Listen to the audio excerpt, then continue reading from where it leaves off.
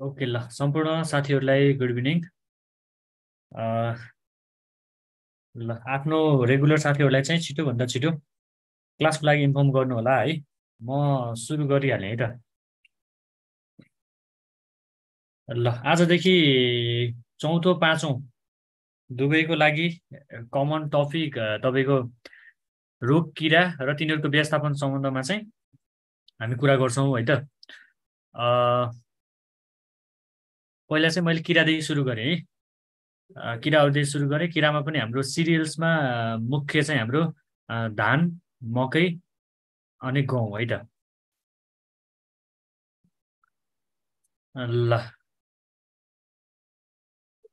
अब यो रोग किराको सन्दर्भमा चाहिँ हामीले कुरा गर्दाखेरि तपाईँहरूले बुझ्नुपर्ने कुरा के छ भन्दा यसमा चाहिँ तपाईँहरूले बेसिक कुराहरू, रोग र किराको बेसिक कुराहरू चाहिँ यसमा ख्याल गर्नुपर्ने हुन्छ है। त्यसपछि मजाले रोग किराको बारेमा तपाईँहरूलाई चाहिँ आइडिया हुन्छ। त्यसको लागि मैले यहाँनिर यहाँ माथिपट्टि चाहिँ यसमै यो नोटमै तपाईँलाई सजिलो होला पछि केही हिन्ट्स टाइपले चाहिँ म लेखिदिन्छु है। यहाँ मैले कम्पाइल गर्दाखेरि बिर्सिएछु। यो तपाईँको जस्ट हिन्ट्स मात्र है। जस्ट हिन्ट्स मात्र चाहिँ के ख्याल गर्ने भन्दाखेरि एउटा चाहिँ अर्डर, एउटा तपाईँहरूले अर्डर थाहा पाउनु पर्यो है। अर्डर थाहा पाउनु पर्यो। त्यसपछि आएर अर्को चाहिँ बी पोइन्टमा म के भन्छु भन्दा हिन्ट्समा चाहिँ तपाईँले अर्डर र किराहरूको फिडिङ ह्याबिट अथवा फिडिङ ह्याबिट नै भनौँ, खाने प्रकृति कस्तो प्रकृतिले कस्तो किसिमले खान्छ, फिडिङ ह्याबिट है हो। यति कुरा चाहिँ तपाईँहरूले यो किरा पढ्नुभन्दा अगाडि जानेको हुनुपर्छ है। अर्डर र फिडिङ ह्याबिट यो दुईवटा कुरा चाहिँ तपाईँहरूले जानेको हुनुपर्छ। यदि यो दुईवटा कुरा तपाईँहरूलाई कन्फ्युजन छ अथवा आइडिया छैन भने साथीहरूले पढ्नुपर्ने हुन्छ है। यो हिन्ट्समा अर्डरको बारेमा तपाईँहरूलाई चाहिँ यो अघिल्लोमा कुरा पनि भएको छ है। यदि अर्डरको बारेमा कसैलाई समस्या छ भने म लास्टमा तपाईँहरूलाई कमेन्ट सेसनमा एउटा लिङ्क दिन्छु। त्यो लिङ्कमा गएर अर्डरको बारेमा चाहिँ हेर्नु होला है। इन्सेक्ट अर्डरको बारेमा म लास्टमा तपाईँहरूलाई एउटा हिन्ट दिन्छु, के अरे लिङ्क दिन्छु। त्यो लिङ्कमा गएर हेर्नु होला, जुन जुन चाहिँ तपाईँलाई अर्डरको बारेमा चाहिँ राम्रो नलेज हुन्छ।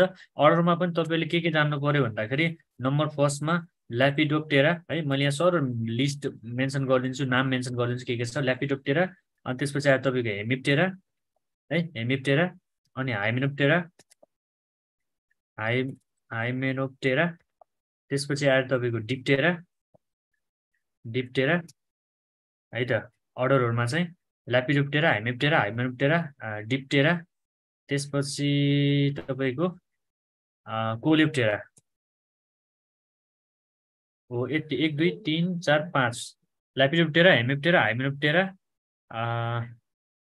डिप्टेरा, कोलेप्टेरा है त। विशेष यति 5वटा अर्डरको बारेमा चाहिँ तपाईँहरूले जान्नु पर्यो है। यो ल राखिदिनु होला भन्नुभएको छ। म लास्टमा तपाईँलाई लिङ्क दिन्छु, त्यो लिङ्कमा गएर हेर्ने है अर्डरको बारेमा चाहिँ। त्यो लिङ्कमा गएर तपाईँहरूले हेर्नु होला अर्डरको केसमा है। अनि त्यसपछि आएर यो फर्स्ट हिन्ट भयो। अनि सेकेन्ड हिन्टमा चाहिँ फिडिङ ह्याबिट छ। फिडिङ ह्याबिट मैले तपाईँहरूलाई यहाँ सरसर्ती भनिदिँदाखेरि चाहिँ ठिक होला है।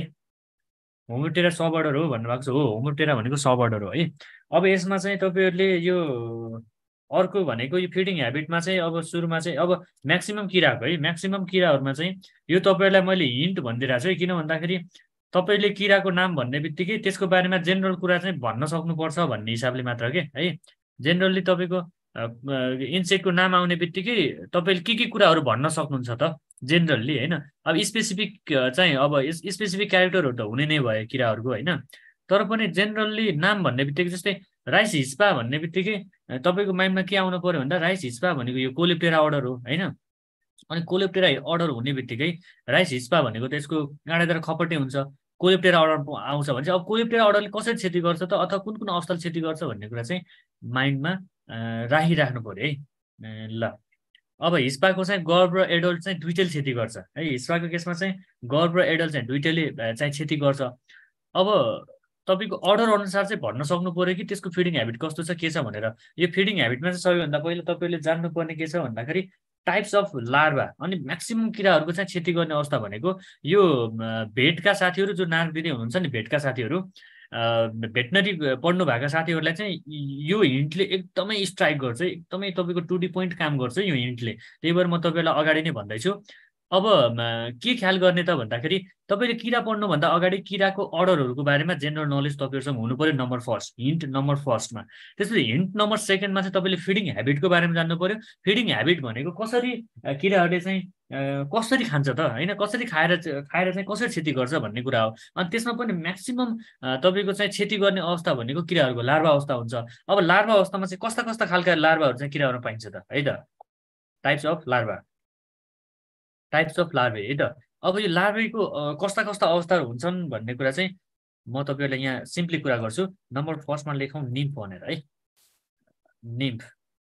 ल कुनै लार्भा, कुनै किराको लार्भालाई निम्फ भन्छ, कुनै किराको लार्भालाई क्याटरपिलर भन्छ, कुनै किराको लार्भालाई गर्भ भन्छ, कुनै किराको लार्भालाई म्यागोट भन्ला अरे है। हो यो पनि ख्याल गर्नु पर्यो।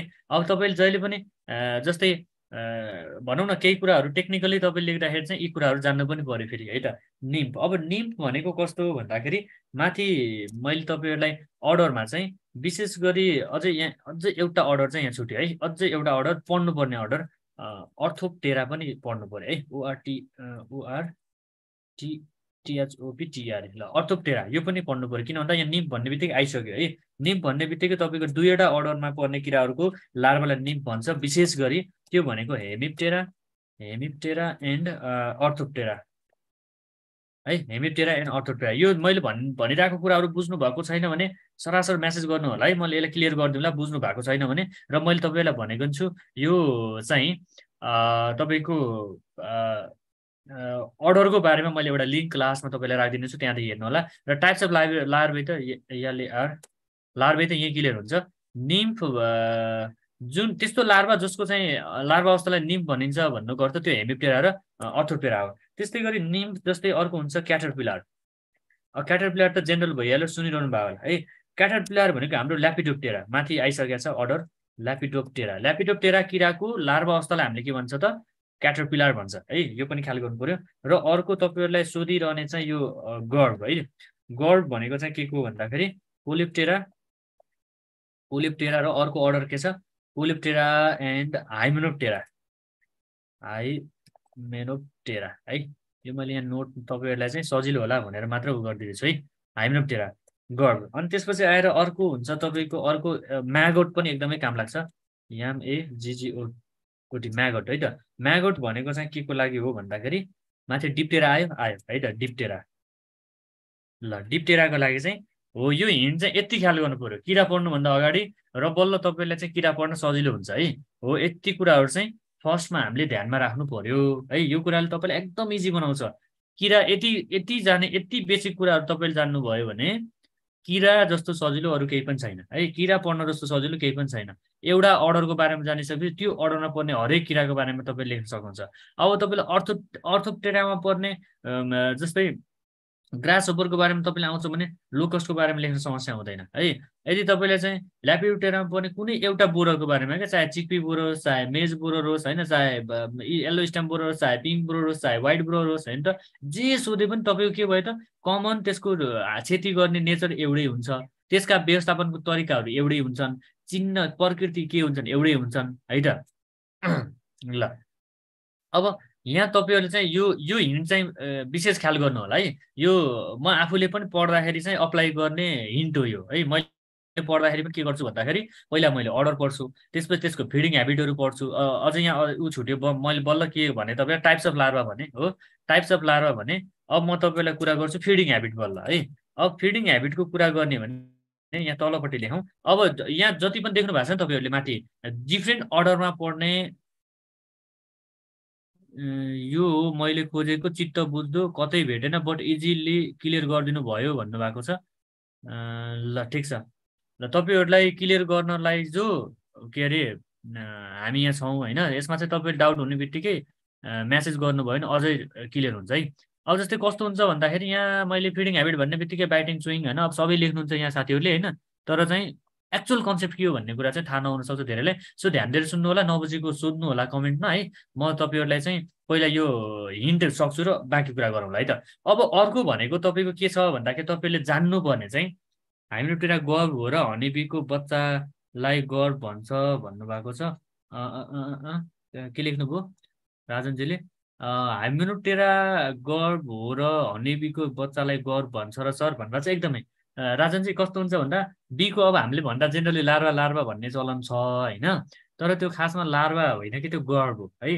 हाइमेनोप्टेराको केसमा पनि हामीले गर्भ नै भन्ने गरिन्छ के है। ल खासमा हामीले लार्वा भन्ने बानी लाग्यो भएर कमन भएको हामीलाई लार्वा होइन, तर खासमा लार्वा त्यसलाई ठ्याक्कै टु डी पोइन्ट भन्दाखेरि गर्भ भन्नुपर्छ है। हाइमेनोप्टेराको केसमा, बीको केसमा पनि हाइमेनोप्टेरा भनेकै बीको केसमा है। ल त्यो क्लियर हुनु होला। तपाईँले भन्दाखेरि लार्वा लार्वा भने पनि खासमा त्यो गर्भ हो है त। ल अब भन्न त अब फ्रुट फ्लाईको नि भन्दाखेरि लार्वा लार्वा भनिन्छ नि त जेनरल टर्मोलोजीमा, त जेनरल भनौँ न भन्दाखेरि, तर पनि म्यागट हो नि त त्यो वास्तवमा है त। त्यही भएर त्यसले टेक्निकल्ली के भन्छ भन्ने कुरा चाहिँ ख्याल गर्नु पऱ्यो। अब जेनरली त हामीले लार्वै भनिन्छ भन्न त होइन, तर पनि टेक्निकल्ली के भन्छ भनेर कहिलेकाहीँ तपाईँलाई अलिकति रिजिड बनाइदियो भने चाहिँ तपाईँले के भन्नु गर्भ नै भन्नु पऱ्यो कि है त। हेमिप्टेरा र होमोप्टेरा एउटै हो कि डिफ्रेन्ट हो सर भन्नुमा चाहिँ हेमिप्टेरा भनेको अर्डर हो, हेमिप्टेरा भित्रको एउटा अर्डर भनेको होमोप्टेरा हो। यो भनेको अहिलेको केसमा आउटडेटेड हो कि साथीहरू, तपाईँले यो एमा तपाईँले उ गर्नै पर्दैन है। यो के अरे टाउको दुखाउनै पर्दैन कि हेमिप्टेरा होमोप्टेरा हेटेरोप्टेरा भनेको के होला भन्ने टाउको दुखाउनु चाहिँ पर्दैन। होमोप्टेरा र हेटेरोप्टेरा भनेको त्यसका सब अर्डर हुन्। हामीले कुरा गरिरहेको छौँ अर्डरको। अनि यी सब अर्डरहरू चाहिँ रिसेन्टली हामीले के गरिन्छ भन्दाखेरि यो आउटडेटेड हो। यो भनेको अहिले हामीले पढिँदैन, अहिले चाहिँ हामीले सब अर्डर नपढेर यसका क्लास एकर्डिङ चाहिँ पढ्छौँ है। यिनीहरूको चाहिँ क्लास एकर्डिङ चाहिँ हामीले पढ्छौँ, तर हामीलाई अहिले चाहिँ होमोप्टेरा र हेटेरोप्टेरा भनेर छुट्याएर पढिराख्नु चाहिँ पर्दैन। त्यही अब छुट्याउनै पर्छ सर मलाई त बुझ्नै छ जसरी भन्नुहुन्छ भने त्यो छुट्टा कुरा भयो होइन। नभए चाहिँ अहिले तपाईँहरूले चाहिँ मजाले हेमिप्टेरा भन्दाखेरि केही पनि फरक पर्दैन है। मजाले हेमिप्टेरा भन्दा केही पनि फरक पर्छ, चाहे एफिड भन्नुहोस्, चाहे बक्स भन्नुहोस्, चाहे साइन्सोसिस्केल भन्नुहोस्, चाहे तपाईँको चाहिँ जेसिड भन्नुहोस् होइन, चाहे एफिड भन्नुहोस्, चाहे उल्ली एफिड भन्नुहोस्, जेसुकै भन्नुहोस्, चुसा प्रकृतिको केराहरू सबै हेमिप्टेरामा राख्नु होला भनेर माइन्डमा चाहिँ तपाईँले सेट गरेर राख्नुहोस् है। यसलाई होमोप्टेरा र हेटेरोप्टेरा भनेर अहिले no need to be differentiate है त। अहिले चाहिँ हामीले छुट्याइराख्नु चाहिँ पर्दैन है। ल अब म जान्छु ढिलो नगरिकन फिडिङ ह्याबिट, फेरि अहिले यहाँ मेन कन्टेन्ट छुट्न सक्छ। फिडिङ ह्याबिटमा चाहिँ तपाईँहरूले बुझ्नुपर्ने चाहिँ सबैभन्दा पहिला मैले 1 2 3 गरेर लेख्थेँ है। 1 2 3 गरेर लेख्थेँ। Biting and chewing. अब तपाईँले सुनिरहेको हो नि यो है। ल अब यहाँ यति गरिसकेपछि फाइनली नोट बनाएर तपाईँले पढ्नु होला है। सर अर्कोचोटि फेरि भनिदिनु न सर, लाइट नभएर सर भन्नुभएको छ। ल बाइटिङ एन्ड चुइङ है त।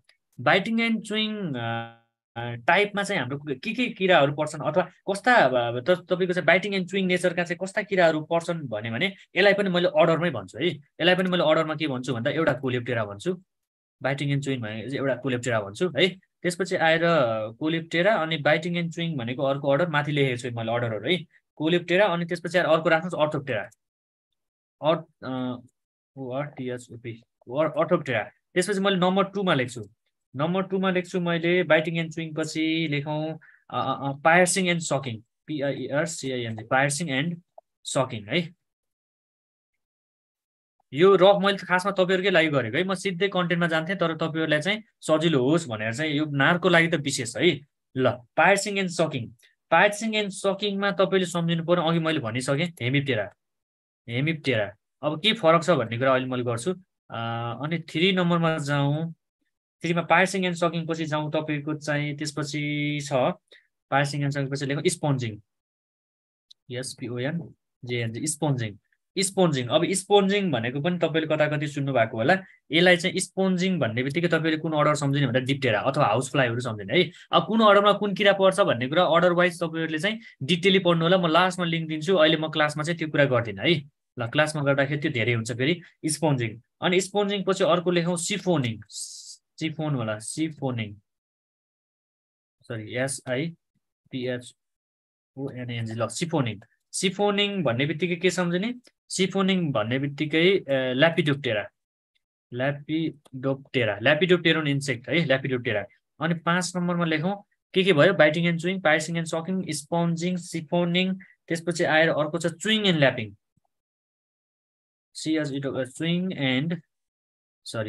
चुइङ एन्ड ल्यापिङ है। चुइङ एन्ड ल्यापिङमा तपाईँहरूले सम्झनु पर्ने के भन्दाखेरि हाइमेनोप्टेरा, HYMENOPTERA हाइमेनोप्टेरा है त। त्यसपछि आएर 6 मा लेख्छु मैले। अब के बाँकी रह्यो? Biting, swing, पार्सिङ, sucking, स्पोन्जिङ, सिपोनिङ, chewing and ल्यापिङ। त्यसपछि आएर अझ एउटा चाहिँ तपाईँहरूलाई यो पनि लेखौँ, यो पनि जानिराखौँ, रास्पिङ एन्ड सकिङ भन्ने छ है। रास्पिङ and sucking, SUCKING, sorry, रास्पिङ and sucking भनेको अब विशेष गरी यो उसको लागि थाइसानुरा अर्डरमा पर्ने। थाइसानुरा अर्डरको बारेमा पढिराख्नु परेन, तर पनि अब एउटा चाहिँ सम्झिराख्नुहोस् है। थाइसानुराको थ्रिप्स है त, यसमा इक्जाम्पलै सम्झिँदा हुन्छ, थ्रिप्स भनेर सिधै। अनि हाइमेनोप्टेरा भनेको यसमा चाहिँ तपाईँले बी एन्ड वाप्स भनेर सम्झिनु होला है। त्यसपछि आएर ल्यापिडोप्टेरा भन्ने बित्तिकै मथ एन्ड बटरफ्लाई भनेर सम्झिनु होला है। मथ एन्ड बटरफ्लाई, मथ एन्ड बटरफ्लाई। त्यसपछि आएर तपाईँको डिप्टेरा भन्ने बित्तिकै हाउस फ्लाई। अब हाउस फ्लाई हामीलाई आवश्यक छैन, किन भन्दा हामीले यसको बारेमा आउँछ हाउस फ्लाई अथवा फ्रुट फ्लाई। फ्रुट फ्लाई चाहिँ विशेष सम्झिनु पर्यो है, हामीलाई चाहिने भनेको फ्रुट फ्लाई हो। अनि हेमिप्टेरा भन्ने बित्तिकै के सम्झिनु पर्यो? एफिड एन्ड बक्स है त। हेमिप्टेरा भन्ने बित्तिकै एफिड एन्ड बक्स। त्यसपछि अर्थोप्टेरा, कोलेप्टेरा भन्ने बित्तिकै तपाईँले यहाँ के सम्झिनु पर्यो? यहाँ चाहिँ बिटेल्स एन्ड के सम्झिनु पर्यो अर्को? अर्थोप्टेरा भनेको ग्रास होपर है त।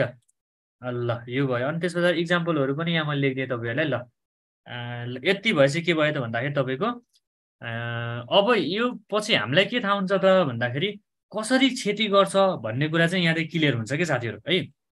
ल हेर्नु त, अब हिन्ट्स भनेको अर्डरको बारेमा जान्नु पर्यो। फिडिङ ह्याबिटमा चाहिँ टाइप्स अफ लार्भा, कस्ता किसिमका लार्भाहरूले चाहिँ कसरी क्षति गर्छ। ल होइन, यति भइसकेपछि तपाईँहरूले जेनरली चाहिँ कुन किराले कसरी क्षति गर्दो रहेछ र तिनीहरूलाई व्यवस्थापन कसरी गर्ने भन्ने कुरा चाहिँ कमन कन्सेप्ट चाहिँ तपाईँलाई यहाँदेखि थाहा हुन्छ है। कमन कन्सेप्ट यहाँदेखि तपाईँलाई क्लियर हुन्छ है त, यति जान्ने हो भने। ल अब यसपछि चाहिँ बल्ल हामी के गर्छौँ भन्दाखेरि डिजिजको बारेमा, के अरे इन्सेक्टको बारेमा चाहिँ पढ्छौँ है। इन्सेक्टको बारेमा पढ्छौँ र साथीहरूलाई मैले फेरि पनि जानकारी गराएँ, ढिलो जोडिने साथीहरू। नार्कको लागि T45 को लागि जुन प्लान्ट प्रोटेक्सन पोर्सन पढ्दै हुनुहुन्छ त्यसमा चाहिँ रोग किरा भनेर T45 को लागि कमन टपिकहरू छ अब है। त्यसमा अलिकति T5 ले अलिकति बेसी मेहनत गर्नुपर्छ भने T4 ले के गर्ने भन्दाखेरि T4 ले चाहिँ जस्ट किराको क्षतिको लक्षण होइन अथवा पहिचान र व्यवस्थापन यति चाहिँ जान्नुपर्छ। व्यवस्थापन अब तपाईँले जेनरली पढ्नुहोस् या स्पेसिफिक पढ्नुहोस्, तर एनी हाउ जान्न पर्यो भने 5औं दिने साथीहरूले के गर्नु पर्यो त भन्दाखेरि किरा सोधेको छ नि, किराको केही जेनरल इन्ट्रोडक्सन तपाईँले जानेको हुनु पर्यो, कस्तो प्रकृतिको, र केही थप टेक्निकल कुराहरूलाई चाहिँ त्यसलाई अलिकति इलाबोरेट गर्न सक्नु पर्यो। र व्यवस्थापनका तरिकाहरूलाई पनि के गर्नु पर्यो भन्दाखेरि तपाईँको अलिकति सिस्टमेटिक प्याटर्नमा चाहिँ लेख्न सक्नु पर्यो है 5औंका साथीहरूले। किन भन्दाखेरि 5औंका साथीहरूलाई अलिकति भनौँ न कहिलेकाहीँ क्वेसनहरू अलिकति एनालाइटिकल क्वेसनहरू आइदिरहेको हुन्छ। जस्तै मैले तपाईँलाई एउटा इक्जाम्पल दिन्छु।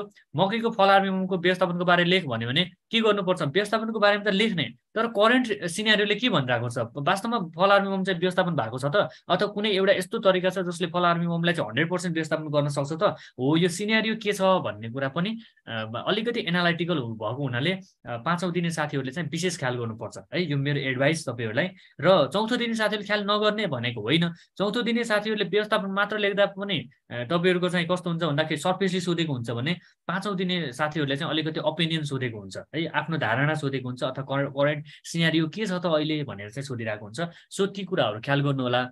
र यो अहिले मैले यहाँ लेखेको कुराहरू बुझ्नु भयो कि नै? मैले अहिले यहाँ रफ गरेको कुराहरू के छ बुझिन्छ?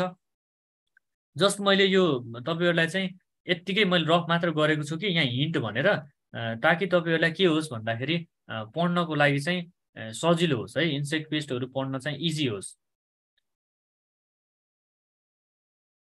ल ठिक छ सर भन्नुभएको छ। ल नबुझेको भए भन्नु होला, म तपाईँलाई भनिसकेँ। मैले एउटा भिडियोको लिङ्क पनि दिन्छु, त्यहाँ गएर अरू कुराहरू हेरौँला है। ल यो जेनरल कुराहरू चाहिँ तपाईँले जानेको हुनु पर्यो भने अब हामी जान्छौँ अरू कुराहरूमा। अब हामी जान्छौँ बल्ल मेन है त। अब चाहिँ धान बालीको मुख्य किराहरू र तिनका व्यवस्थापन भन्ने आजको हाम्रो टपिक रहेको छ। तपाईँको सिलेबसले पनि दिएको छ, इन्सेक्ट पेस्ट राइस भन्ने छ है त। ल अब यसमा धान बालीका मुख्य किराहरू तिनको व्यवस्थापनमा अब तपाईँले पहिला के गर्नु पर्यो भन्दाखेरि 4थोका साथीहरूले है, 4थो दिने साथीहरूले चाहिँ तपाईँले एक नम्बरमा चाहिँ लिस्ट आउट गर्नु पर्यो कि धानमा कस्ता किराहरू लाग्छन् अथवा मुख्य किराहरू के हुन् त, धानमा लाग्ने मुख्य किराहरू के हुन् भनेर पहिलो एक नम्बरमा लिस्ट आउट गर्न सक्नु पर्यो है। किन भन्दा कहिलेकाहीँ तपाईँलाई एक्जाममा धानमा लाग्ने कुनै 5वटा किराहरूको चाहिँ नाम लेख्नुहोस् भन्ने टाइपले आयो भने चाहिँ यस्तै तपाईँले के गर्नु पर्यो त, किराहरूको चाहिँ लिस्ट आउट गर्नु पर्यो है। एक नम्बरमा चाहिँ यो जान्नु पर्यो, जसमध्ये अब हामीले धानमा मुख्य गरी क्षति गर्ने किराहरू चाहिँ मैले यहाँ मेन्सन गरेको छु, ब्राउन प्लान्ट होपर है। अब फेरि यहाँ साथीहरूलाई एउटा समस्या के हुनसक्छ भन्दा, सर नोट त पुरै इङ्ग्लिसमा रहेछ भन्ने पनि हुनसक्छ। मैले यहाँ इङ्ग्लिस र नेपाली मिसमास गरेको छु र चौथो दिने साथीहरूलाई मैले छुट्टै नोट एभाइलेबल चाहिँ गरिदिन्छु है। चौथो दिने साथीहरूलाई मैले छुट्टै एउटा मेटेरियल चाहिँ पढ्नुहोस् भन्छु भने, पाँचौँ दिने साथीहरूले चाहिँ मैले यहीँ दिएको मेटेरियल अथवा यसमा थपथाप गरेर तपाईँहरूले पढ्नुपर्ने हुन्छ है। चौथो दिने साथीहरूले 100% पुरै कम्प्लिटली नेपालीमा लेखेको तपाईँहरूलाई चाहिँ मैले एउटा मेटेरियल प्रोभाइड गर्नेछु है, जुन चाहिँ हाम्रो एनपिपिओको मेटेरियल हो। त्यसमा चाहिँ तपाईँले के गर्नु पर्यो भन्दा, पहिला यो क्लासमा चाहिँ बुझ्नु पर्यो। खासमा जस्तै तपाईँले ब्राउन प्लान्ट होपरको बारेमा पढ्न जाँदै हुनुहुन्छ भने, ब्राउन प्लान्ट होपरको बारेमा के जान्ने त होइन, यो कस्तो खालको किरा हो, कसरी क्षति गर्छ, यसलाई व्यवस्थापन कसरी गर्ने भनेर त्यो कन्सेप्चुअल कुराहरू चाहिँ यहाँ क्लासमा बुझ्नुहोस्, नजानेको सोध्नुहोस्। र तपाईँलाई पढ्नलाई मेटेरियल चाहिँ मैले पुरै नेपालीमा कम्पाइल गरेको, नेपालीमै भएको तपाईँलाई चाहिँ एनपिपिओकै मेटेरियल चाहिँ म तपाईँहरूलाई भन्ने छु है, अथवा सेयर गर्नेछु त्यसमा चाहिँ। ल अब इन्सेक्ट पेस्ट अफ राइस अथवा धान बालीका मुख्य किराहरू र तिनको व्यवस्थापनमा चाहिँ दुवै राखिदिनु भन्नुभएको छ। नोट त म सबै राखिदिन्छु, नोट त मैले दुवै राखिदिन्छु। तर चौथो दिने साथीहरूले चाहिँ, जस्तै यो भनेको अहिले मैले क्लासमा तपाईँलाई सेयर गर्ने भनेको 5औँको लेभलमा हो। साथीहरूले 5औँ यो त धेरै भाष रहेछ भनेर नपढ्ने चाहिँ नगर्नु, किन भन्दाखेरि नलेज हो, जति धेरै लिएको त्यति राम्रो है। नलेज भन्ने कुरा जति धेरै राख्नुहुन्छ त्यति राम्रो। त्यही भएर के गर्ने भन्दाखेरि 5औँका साथीहरूले चाहिँ यो क्लासको कुरालाई नि ध्यान दिनु पर्यो र नोट त अब एज युजुअल भइहाल्यो। चौथोको साथीहरूले चाहिँ होइन सर म त अब एकदमै गाह्रो छ, मलाई यो गर्न चाहिँ इङ्ग्लिसमा साह्रै गाह्रो छ भन्ने साथीहरूलाई चाहिँ मैले एनपिपिओको मेटेरियल भनिदिन्छु, त्यसमा गएर सरासर मजाले पढ्दाखेरि हुन्छ है। नभए चाहिँ केही तपाईँहरूलाई चाहिँ कृषि डायरीले पनि केही क्लियरिफाई चाहिँ त्यहाँ पनि गर्छ है, कृषि डायरी प्लस एनपिपिओको मेटेरियल है त। ल अब लिस्ट आउट चाहिँ के छ भन्दाखेरि ब्राउन प्लान्ट होपर भन्छ है। ब्राउन प्लान्ट होपर भनेको धानको फड्के किरा है त, धानको फड्के किरा। सर इङ्ग्लिस अनि नेपाली बोथ राखिदिनु न भन्नुभएको छ, दुइटै राखिदिन्छु रमेशजी, म दुइटै राखिदिन्छु।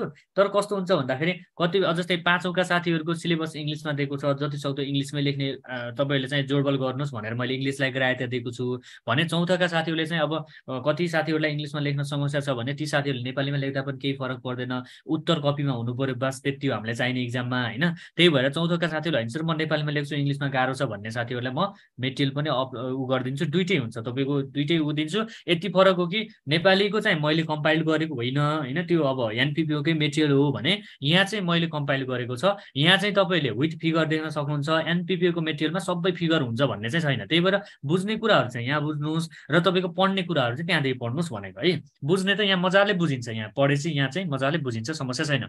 अब लिस्ट आउट गर्दाखेरि के छ भन्दाखेरि ब्राउन प्लान्ट होपर भनेको धानको खैरो फड्के किरा भन्छ, खैरो फड्के है, होपरलाई नेपालीमा फड्के भन्छ।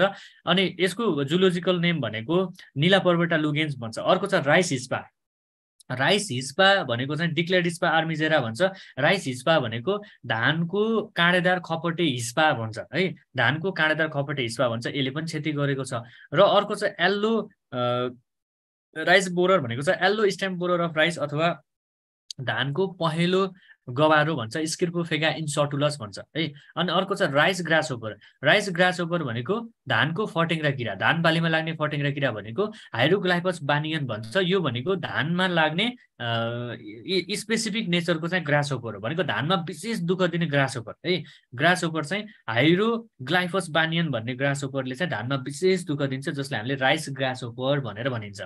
अनि त्यसपछि आएर ल अहिले डेड हट र वाइट हेडतिर नजानुहोस् है, डेड हट र वाइट हेडतिर नजानु। अहिले प्रत्येक सबै किराको स्पेसिफिक म सबै भनिदिन्छु तपाईँहरूलाई, टेन्सनै छैन है त। ल अहिले सिधै डेड हट र वाइट हेडतिर नजानुहोस्, पहिला चाहिँ बुझ्नु पर्यो के हुन्छ त भनेर है त।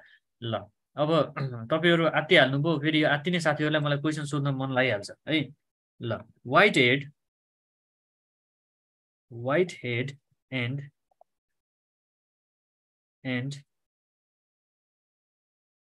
डेड हट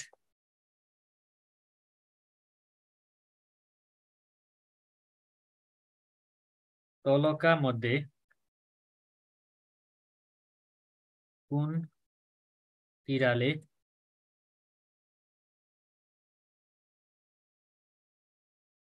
गराउँछ? ल क्वेसन यो छ है, क्वेसन यो छ। क्वेसन देख्नु भएको छ नि स्क्रिनमा? मैले तपाईँले यो उत्तर जान्नु भएको छ कि भएको छैन भनेर सोधेँ होइन है। फेरि यो उत्तर तपाईँले यसको एन्सर जान्नु भएको छ कि भएको छैन भनेर सोधेँ होइन। तपाईँहरूले चाहिँ कुन डेप्थमा पढ्नु भएको छ र अब कति पढ्ने भन्ने कुरा चाहिँ नार्कले के खोज्छ हामीबाट भन्ने कुरा हो है। अब चाहिँ हामीसँग नार्कले के खोज्छ भन्ने कुरा हो। ल एउटा छ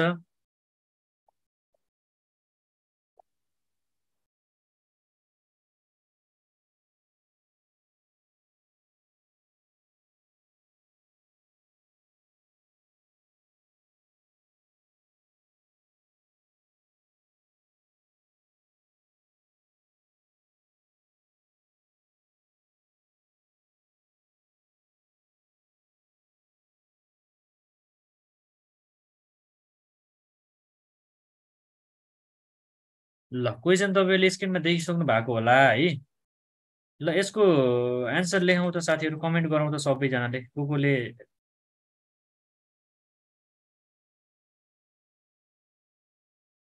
ल यसको एन्सर लेखौँ त, कोलाई के थाहा छ? यहाँ साथीहरू आतिनु भयो र मैले क्वेसन गरिहालेँ कि है। यो तपाईँहरूले जान्नु भएको छ कि भएको छैन भनेर सोधेको होइन कि कुन डेप्थमा अथवा कतिसम्म पढ्ने त भन्ने कुरा हो है। ल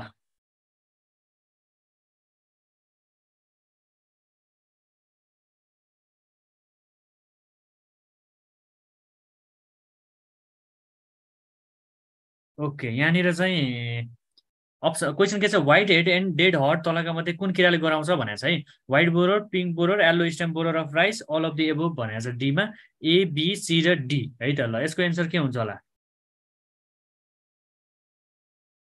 ल अब यहाँनिर मैले सर हेर्छु, मुकेश रायमाजीको एन्सर ठिक छ, विनोदजीको एन्सर ठिक छ, अमीजीको एन्सर ठिक छ, प्रीतिजीको एन्सर ठिक छ र बालकुमारी डाङ्गेजीको एन्सर ठिक छ है त।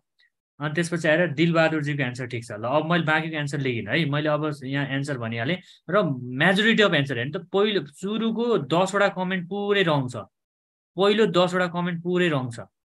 सर हामीले जिरो लेभलदेखि पढ्ने हो, कसरी थाहा हुन्छ भन्नुभएको छ। थाहा हुन्छ, म जिरो एकदम बेसिकदेखि हेर्नु त, माथि बेसिकदेखि नै सुरु गरेको छु है। नभए तपाईँलाई कसैले पनि लोकसेवा आयोगको, तपाईँलाई लोकसेवा आयोगको क्लासमा अथवा नार्क होस्, चाहे लोकसेवा आयोग होस्, चाहे निजामती होस्, चाहे परिषद होस्, अथवा चाहे संस्थान बिमा जेसुकै होस्, लोकसेवा आयोगको क्लासमा बेसिकदेखि कसैले पनि पढाउँदैन। म तपाईँहरूलाई किन हेल्प गरिरहेको हुन्छु त भन्दाखेरि, अब म आफूलाई हेर्छु तपाईँको ठाउँमा, किन भन्दाखेरि म पनि लोकसेवा आयोगको अगाडि पढ्दाखेरि के हुन्थ्यो, बेसिक कुराहरू बिर्सिन्थ्यो, सामान्य कुराहरू झुकिन्थ्यो हो। त्यही भएर बेसिक पहिला क्लियर हुने, बेसिक कुराहरू पहिला क्लियर हुने, त्यसपछि बल्ल हामीले चाहिँ अलिकति एडभान्समा सोच्ने हो कि केही कुरालाई। पहिला बेसिक त जान्नु पर्यो नि त। लोकसेवा आयोगले त सिलेबस त तपाईँलाई त पढेर सकिसकेपछि त सिलेबस डिजाइन गरेर दिए हो, तर पहिला पढिसकेका कुराहरू त बिर्सिसकेका हुन्छ फेरि है त हो। अझ भेटका साथीहरूलाई झन् गाह्रो छ, किन भन्दा प्लान्टका अब दुनियाँ कुराहरू चाहिँ यहाँ छ फेरि है हो। त्यही भएर भेटका पनि आतिनु पर्दैन, मजाले मैले भनेका कुराहरू ख्याल गर्नुहोस्, हेर्नुहोस् है त। ल फेरि कतै क्लास लिन नपुरोस्। ल मेरो मेन तपाईँको चाहिँ मेन मेरो उनै हुन्छ, मैले एकचोटि पढाएपछि नेक्स्ट टाइम फेरि त्यही विद्यार्थी पढाउनु पऱ्यो भने मलाई पनि अल्छी लाग्छ है, जाँगर लाग्दैन कि त्यति साह्रो है त। अब त्यो भनेको कमान्डो लिगेला, नभए चाहिँ अब कन्टेन्ट क्लास भनेको मैले अर्डर जतिचोटि पढाए पनि यही हो है त। ल ओके, अब चाहिँ तपाईँहरूको चाहिँ अब यहाँ हेर्नु है, यहाँ धेरैको अप्सन चाहिँ रङ छ, म्याक्सिममको 99% अप्सन मैले यहाँ रङ दिएको छु यो क्वेसनको लागि। यसको राइट एन्सर भनेको साथीहरू अल अफ द एबोभ हुन्छ है। यसको राइट एन्सर भनेको के हुन्छ, अल अफ द एबोभ हुन्छ। किन अल अफ द एबोभ हुन्छ भन्दाखेरि तपाईँको बोरर भनेको के हो, बोरर भनेको चाहिँ अहिले मैले यहाँ तल पनि कुरा गर्छु, बोरर भनेको तपाईँको यस्तो किरा हो। अब यहाँ सम्झिने कि सबै कुराहरू सम्झिने, बोरर भनेको के हो त, पहिला त ल्यापिडोप्टेरा अर्डरमा पर्छ बोरर, अनि बोररको वयस्कहरू मत हुन्छ है। ल्यापिडोप्टेरा अर्डरमा पर्छ, बोररको वयस्कहरू मत हुन्छ।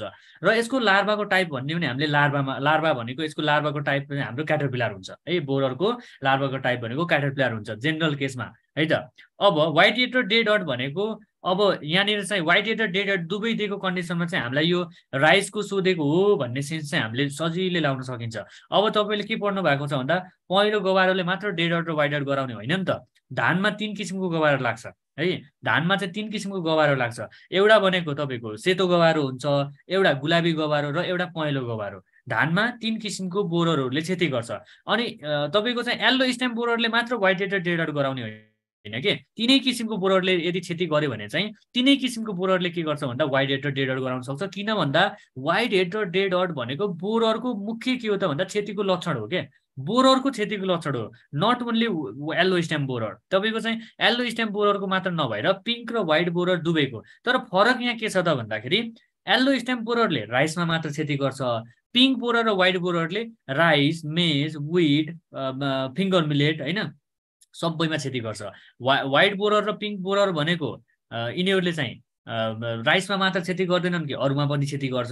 तर येल्लो स्टेम बोररले चाहिँ राइसमा मात्र क्षति गर्छ हो, यति मात्र फरक हो। अब राइसमा मात्र क्षति गर्ने भएको हुनाले तपाईँले येल्लो स्टेम बोररको चाहिँ के अरे क्षतिको लक्षण राइसमा पढ्नुभयो। अनि अब हाम्रो माइन्डले के भन्छ त भन्दाखेरि यो त येल्लो स्टेम बोररले होला भन्ने हुन्छ। तर चाहे व्हाइट बोरर भन्नुहोस्, चाहे पिङ्क बोरर भन्नुहोस्, चाहे येल्लो स्टेम बोरर भन्नुहोस् है, बोररको प्रकृति, बोररको यो के अरे स्पेसिस मात्र फरक त हो नि, यसको क्षति गर्ने प्रकृति चाहिँ सेम नै हो भनेको डेड हेड र व्हाइट हेड चाहिँ गराउँछ है।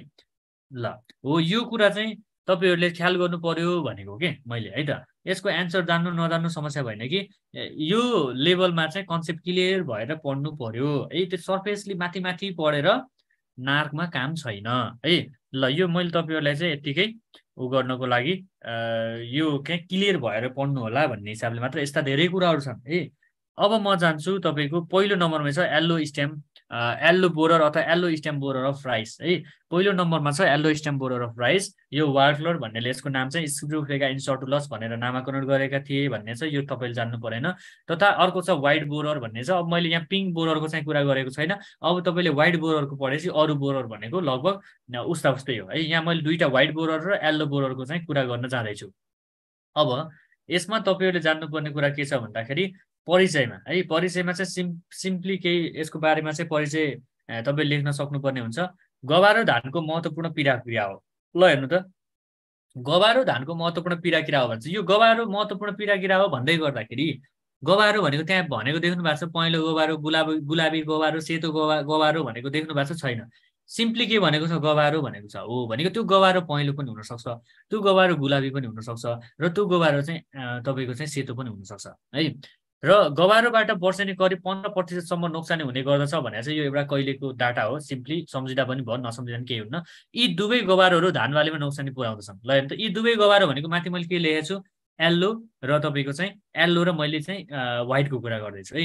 पीडा भनेको डिभास्टिङ नेचरको भनेको, पीडा भनेको डिभास्टिङ है, पीडा भनेको दुःख दिने भनेको, पिर्ने दुःख दिने। अनि अर्को मिचा भन्ने हुन्छ, मिचा भनेको चाहिँ दुःख दिने, तर कस्तो खालको दुःख दिने त, छोटो समयमा धेरै दुःख दियो भने त्यसलाई मिचा किरा भन्छ। र तपाईँको चाहिँ छोटो समयमा धेरै दुःख दिने खालको किरालाई मिचा, र तपाईँको दुःख दिनेलाई पीडा है, डिभास्टिङ नेचरको भनेको अथवा हानि गर्ने भन्न खोजेको है त। माउ गवारो 1 देखि 2 सेन्टिमिटरसम्म के हुन्छ भन्दाखेरि लामो हुन्छ। 1 देखि 2 सेन्टिमिटर भनेको लगभग तपाईँको 20-21 mm चाहिँ के हुन्छ, यसको लेन्थ हुन्छ। तपाईँले चाहिँ पहिलो खालको पहेँलो अथवा पारदर्शी टाइपको चाहिँ टाउकोमा हल्का येल्लोइस अथवा ब्राउनिस टाइपको चाहिँ दागसितको गवारोहरू स्टेम चिरेर हेर्नुभयो भने मजाले देख्न सकिन्छ। यो पुतली वर्गको किरा हो। अब यो मैले तपाईँलाई भन्नै परेन, माथि मैले भनिसकेँ, यो पुतली वर्गको किरा हो भन्नु गर्दा यो ल्यापिडोप्टेरा अर्डरमा पर्छ है। यसलाई चाहिँ जस्ट यही नेपालीमा लेखेको छ, अरू केही फरक छैन है त। अनि त्यसपछि व्हाइट बोररले कफी माने गर्दैन र सर भन्नुभएको छ। व्हाइट बोरर, कफीको व्हाइट बोरर भनेको छुट्टै बोरर हो के फेरि है। कफीको व्हाइट बोरर भनेको छुट्टै हो, यसको व्हाइट बोरर भनेको छुट्टै हो है। कफीको व्हाइट बोरर के हुन्छ, कफीको व्हाइट बोरर भनेको बयसको खपटे हुन्छ, कोलेप्टेरा अर्डरमा पर्छ। धानको व्हाइट बोरर भनेको यसको बयसको खपटे हुँदैन, यसको बयसको के हुन्छ त, पुतली नै हुन्छ है। फरक हो दुईटा भन्दाखेरि सेतो गवारो भने पनि कफीको सेतो गवारो र धानको गवारोमा चाहिँ फरक छ है। ल अब अर्को के छ भन्दाखेरि गवारोको माउले धानको पातको टुप्पोमा माथिल्लोपट्टि सतहमा 100 देखि 200 को संख्यामा फुलका थुप्राहरू चाहिँ पार्दछ भनेको टिपमा के हुन्छ भन्दाखेरि सर एउटै क्वेसनमा इन्ट्रोडक्सन इङ्ग्लिसमा अरू नेपालीमा लेख्न मिल्छ किन? मजाले मिल्छ। मजाले मैले यहाँ जसरी लेखेको छु नि, जस्तै यहाँ हेर्नु त, इन्ट्रोडक्सन पहिला नेपाली लेखेँ अनि इङ्ग्लिसमा मजाले मिल्छ, केही फरकै पर्दैन है। किन भन्दा टेक्निकल सब्जेक्ट हो कि साथीहरू, टेक्निकल सब्जेक्ट हो। कतिपय कुराहरू नेपालीमा हुन्छ, कतिपय कुराहरू इङ्ग्लिसमा लेख्नुपर्ने हुन्छ। जस्तै अनि साइन्टिफिक नेम चाहिँ तपाईँले केमा लेख्नुहुन्छ, साइन्टिफिक नेम इङ्ग्लिसमा लेख्नुहुन्छ, अनि त्यसको नेपाली नाम चाहिँ नेपालीमा चाहिँ धानको पहेँलो गबारो भनेर लेखे पनि ब्राकेटमा साइन्टिफिक नेम लेख्नु पऱ्यो भने त इङ्ग्लिसमै लेख्नुहुन्छ नि त, अनि त्यो त इङ्ग्लिस र नेपाली भयो भन्ने त भएन नि त। हो, त्यही भएर टेक्निकल विषयमा चाहिँ फरक पर्दैन है। ल नेपालीमा पनि अन्डरलाइन गरिदिनु न, आइएमपीलाई भन्नुभएको छ। ल यो के अरे हुन्छ, गरिदिन्छु, यो समस्या छैन। यसमा तपाईँले के बुझ्नु पर्यो भन्दाखेरि अन्डरलाइन भन्दा नि यहाँ तपाईँलाई म मार्क गरिदिउँला के छ र है।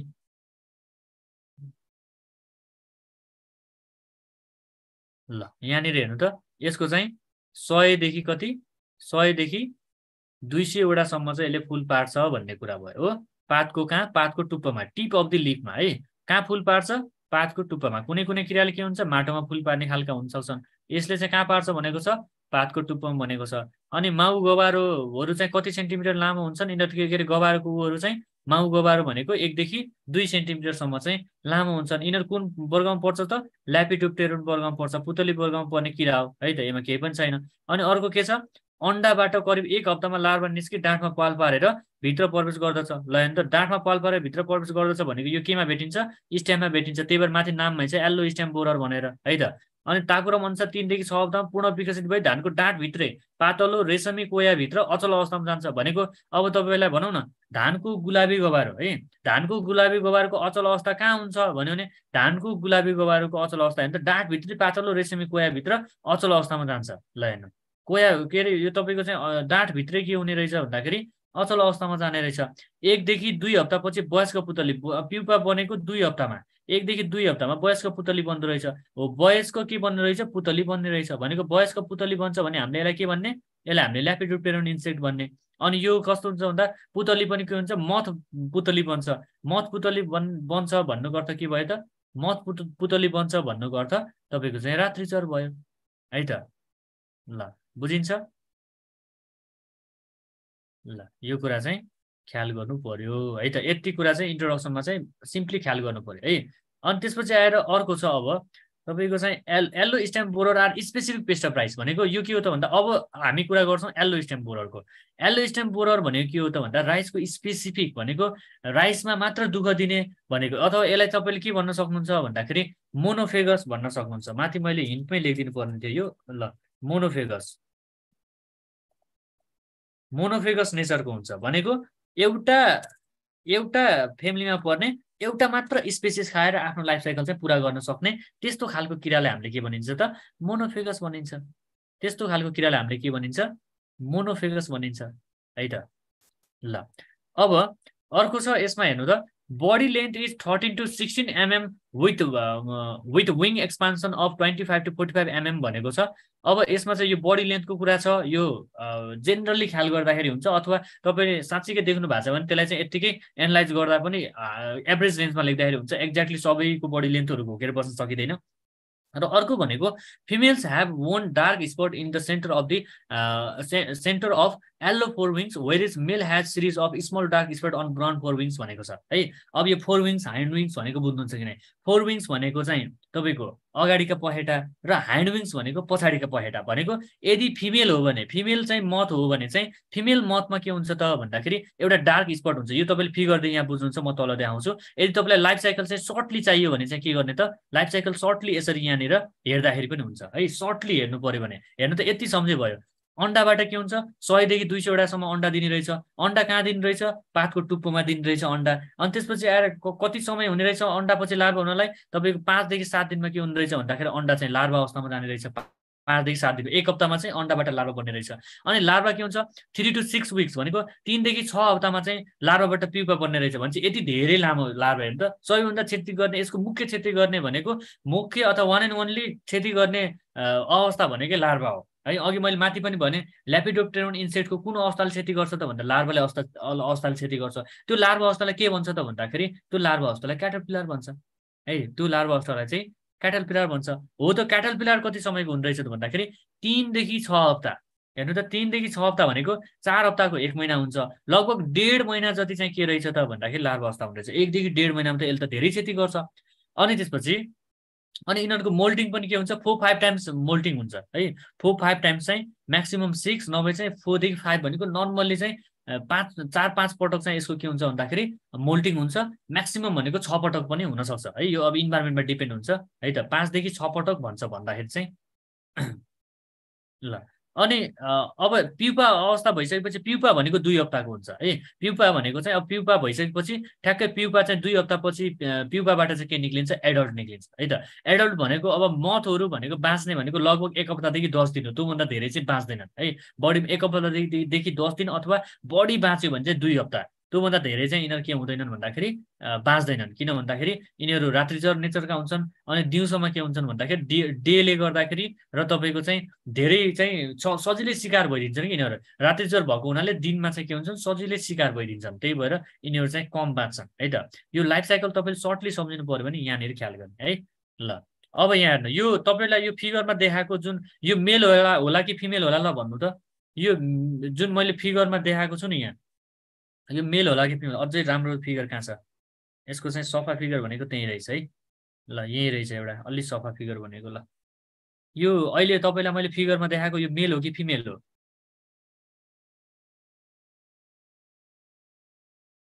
ओ ल अघि कोले ख्याल गर्नुभयो कि भन्ने यहाँ हेर्नु त माथि यहाँ हेर्नु त फिमेल्स ह्याभ वोन dark spot in the centre of yellow फोरविङ्स भनेको छ।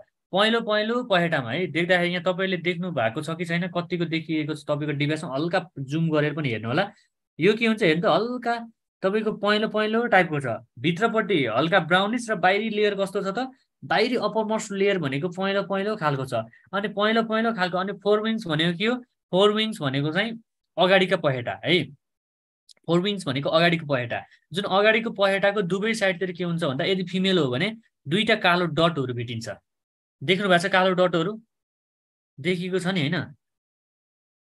ल हो फोर भनेको फ्रन्ट हाइन्ड भनेको डोर्सल पछाडि है त। हो यो चाहिँ फिमेलमा चाहिँ यस्तो चाहिँ देखिन्छ। अनि त्यसपछि आएर तपाईँको यो पनि के भयो त भन्दा फिमेल भयो। यो भनेको लार्भा भनेको हेर्नु त अगाडिपट्टि के हुन्छ डार्क ब्राउन कलरको चाहिँ हेड हुन्छ है। डार्क ब्राउन कलरको हेड हुन्छ। अनि त्यसपछि आएर ट्रान्सप्यारेन्ट व्हाइट कलरको के हुन्छ भन्दा यसको लार्भा हुन्छ है त। यो पनि के भयो त फिमेल नै भयो है। ल ओके अब ड्यामेज भनेको क्याटरपिलर of yellow stem borer are destructive in nature causing direct damage to plant भनेको यसको क्याटरपिलरले क्षति गर्छ भनेर मैले यहाँ अब तपाईँलाई भन्नै परेन के। अब यहाँ क्याटरपिलरले क्षति गर्छ भन्नै परेन किन भन्दा माथि तपाईँलाई थाहा भइसक्यो कि yellow stem borer of राइसको borer जुन चाहिँ ल्यापिडोप्टेरामा पर्छ। ल्यापिडोप्टेरा अर्डरमा पर्ने किराको मुख्य हानिकारक अवस्था भनेकै क्याटरपिलर हो है। क्याटरपिलर हो। यसको वयस्क या त पुतली हुन्छ या त मथ हुन्छ। यदि मथ हुन्छ भने रात्रिचर हुन्छ या त पुतली बटरफ्लाई हुन्छ भने दिनचर हुन्छ। यो त हामीलाई थाहा भइसकेको छ है त। अनि त्यसपछि egg are laid on the tip of the lips भनेको यसको के हुन्छ पातको टुप्पोमा यसले फुलहरू पार्छ। After hatching क्याटरपिलर enter into the rice stem after wondering 1 to 2 hours on rice plant भनेको छ। अब यो के हुन्छ भन्दाखेरि तपाईँको ह्याचिङ हुने बित्तिकै वरपर डुल्छन् एकछिनसम्म घुम्छन्। अनि त्यसपछि यिनीहरू के गर्छन् भन्दाखेरि स्टेम अथवा राइसको डाँठभित्र चाहिँ के गर्छन् प्रवेश गर्छन् भित्रपट्टि। त्यसपछि it fits on soft part of the stem for about a week and hollows out stem completely भनेको तपाईँको के गर्छन् भन्दाखेरि स्टेमभित्र प्रवेश गरिसकेपछि भित्रको गुबो के हुन्छ कमलो टाइपको चाहिँ गुबो हुन्छ। अनि त्यो गुबो खाइदिइसके के गर्छ भित्र खोक्रो बनाइदिन्छन्। अनि यसरी खोक्राइदिइसकेपछि के हुन्छ यदि यो भेजिटेटिभ स्टेजमा छ भने यदि ड्यामेज एट भेजिटेटिभ स्टेज छ भने cause death of the central whole and symptom is known at dead hot भनेको के भयो त भन्दाखेरि यदि भेजिटेटिभ कन्डिसनमा छ भने यिनीहरूले त्यो कमलो गुबो खाइदिएर के हुन्छ भित्रपट्टि खोक्रो बनाइदिन्छ। अनि खोक्रो बनाइदिइसकेपछि के हुन्छ त्यो गुबो अथवा त्यो हाम्रो जुन स्टेम हुन्छ त्यो स्टेम चाहिँ मर्छ।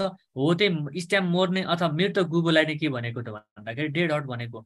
While damage at reproductive stage भनेको यदि प्रजनन अवस्थामा फुल फुल्ने बेलामा फुल खेल्ने बेलामा अथवा पेनिकल इनिसिएसनको बेलामा इन्फ्लोरेसेन्सको बेलामा चाहिँ यदि तपाईँको चाहिँ राइसमा ड्यामेज गरेको छ भने यस्तो अवस्थामा के हुन्छ त भन्दा plant cause the death of emerging panicle भनेको पेनिकल इमर्जिङ हुनुभन्दा अगाडि नै के हुन्छ मर्छ। यस्तो कन्डिसनलाई के भन्छ व्हाइट हेड भन्छ। व्हाइट हेड अथवा यसलाई चाहिँ वाइड एयर पनि भन्छ है, वाइड हेड अथवा वाइड एयर पनि भन्छ, हेड अथवा एयर भन्छ। This could be easily pull out भनेको यदि यस्तो कन्डिसनमा छ भने त्यो बाला चाहिँ सजिलै के हुन्छ, तान्दाखेरि चाहिँ लुत्त आउने खालको, सजिलै निक्लिने खालको हुन्छ।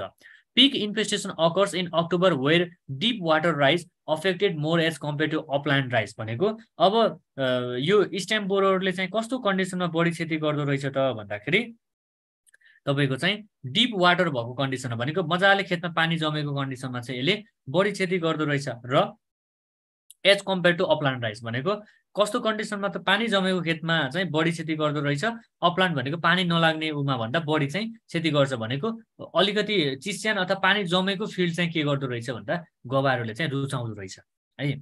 ल यो भयो तपाईको चाहिँ ड्यामेज, क्षति कसरी गर्छ भन्ने कुरा है त। अनि त्यसपछि आएर अब यसको छ म्यानेजमेन्ट। म्यानेजमेन्टमा चाहिँ मैले इङ्ग्लिस नेपाली दुइटै छ, जुनमा हेर्दा पनि हुन्छ है त। ल मैले नेपालीमै तपाईँहरूलाई सो गरेँ।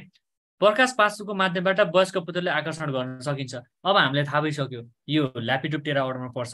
ल्यापिडोप्टेरा अर्डरमा पर्छ भन्नुको अर्थ यसको पुत्रले के हुन्छ त, किन रुचाउँछ सर भन्नुभएको छ।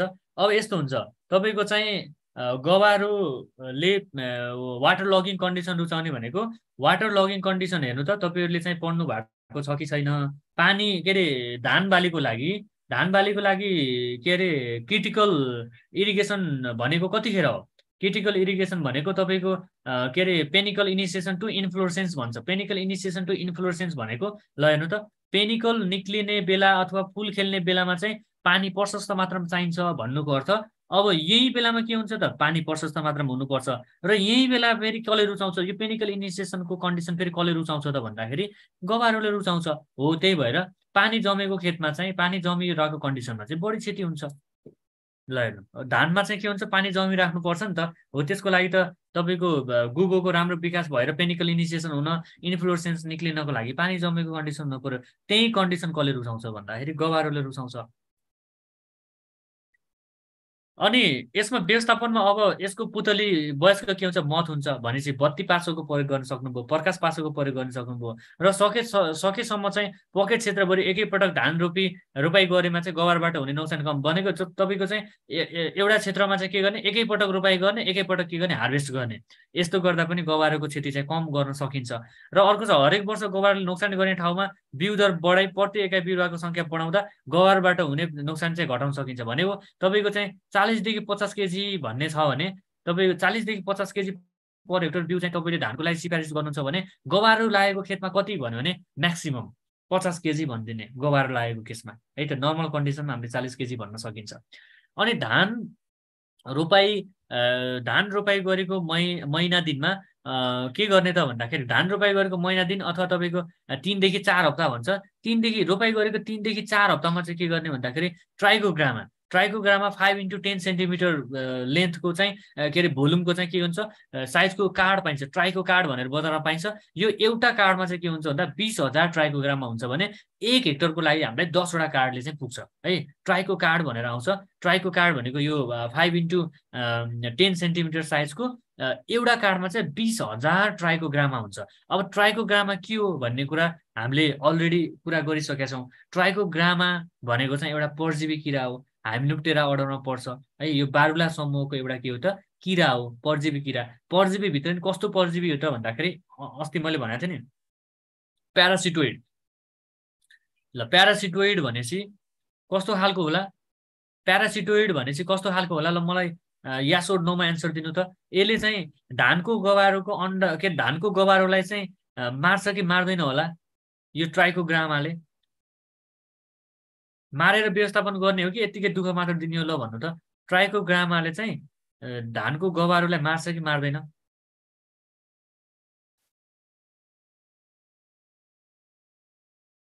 ल यास र नोमा उत्तर दिनु त। मार्छ कि मार्दैन? ट्राइकोग्रामाले मलाई यति भन्नुहोस् कि ट्राइकोग्रामाले किल गर्छ कि गर्दैन? ट्राइकोग्रामाले येल्लो स्टेम बोरर अफ राइसलाई किल गर्छ कि गर्दैन?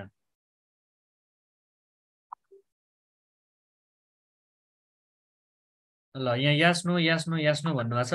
अस्ति हेर्नु त मैले प्यारासिटोइड पढाउँदाखेरि के भनेको छु, प्यारासिटोइडले के गर्न सक्छ भनेको छु, अस्ति हेर्नु त,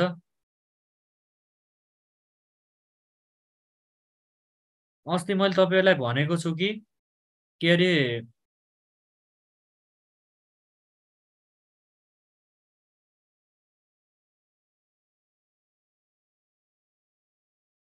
अस्ति मैले के भनेको छु, प्यारासिटोइडको केसमा चाहिँ होस्टलाई किल गर्ने कि नगर्ने भनेको छ हो भनेपछि, अनि किन नाइ नाइ नाइ लेख्नु भएको छ साथीहरूले? गर्दैन, होस्टलाई किल गर्छ, अझ किल पनि कस्तो गर्छ, अन्डा अवस्थामै किल गरिदिन्छ, अन्डा अवस्थामै किल गरिदिन्छ क्या होस्टलाई, अन्डा अवस्थामै किल गर्दैछ, होस्ट मरेन हो, होस्ट मजाले मर्छ है, हो त्यही भएर ख्याल गर्नु पर्यो। भनेपछि अब यहाँ तपाईँले के लेख्नु पर्यो भन्दाखेरि ट्राइकोग्रामा एक प्यारासिटोइड है, एक प्यारासिटोइडको रूपमा चाहिँ काम गर्छ भनेर चाहिँ यहाँनिर भन्नु पर्यो है।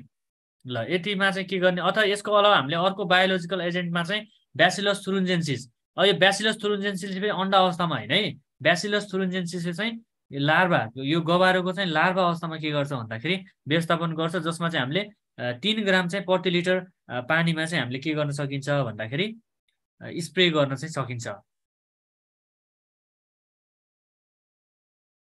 बोररलाई भनेर नो लेखेको भन्नुभएको छ, अनि बोरर निक्लिने भनेको 1 देखि त हो नि होइन, हो 1 देखि हो।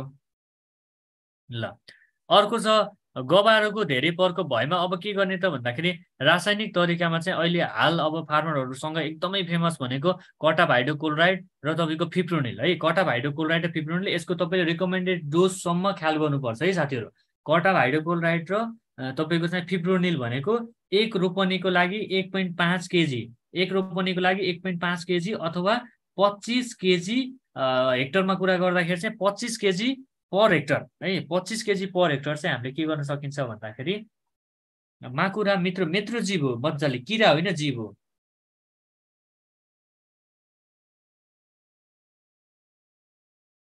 ल ट्राइकोग्रामाले बोररको लार्भामाथि एक पार्ने होइन र सर भन्नुभएको छ।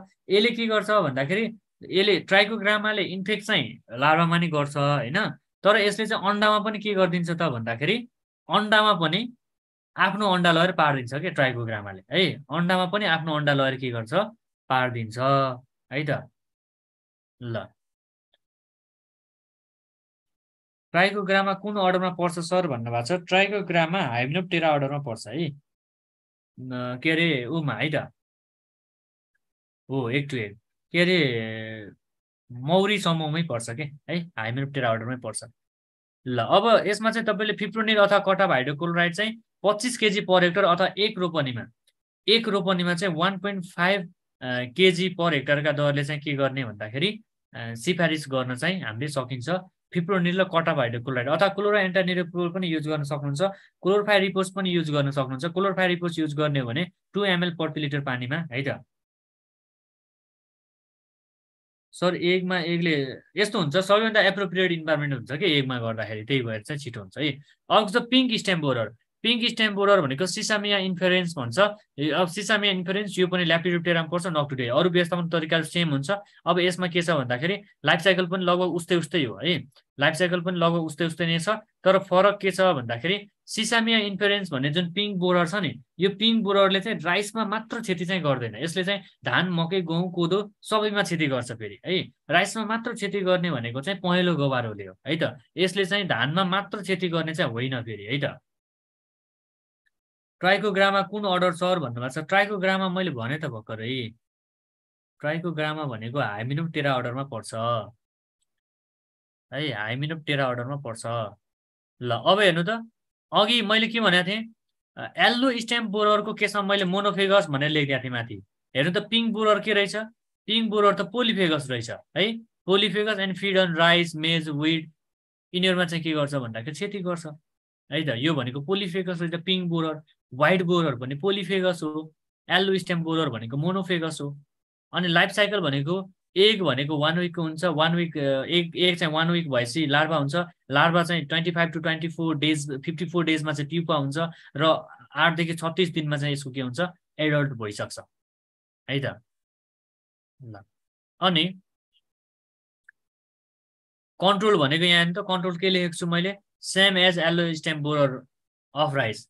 येल्लो स्टेम बोरर अफ राइसमा चाहिँ जे तपाईँले व्यवस्थापन गर्नुहुन्छ यहाँ पनि सेम नै हो है। जे व्यवस्थापन गर्नुहुन्छ यहाँ पनि व्यवस्थापनको तरिका सेम नै हो। चाहे अब व्हाइट स्टेम बोररको बारेमा आओस् त्यही नै हो है।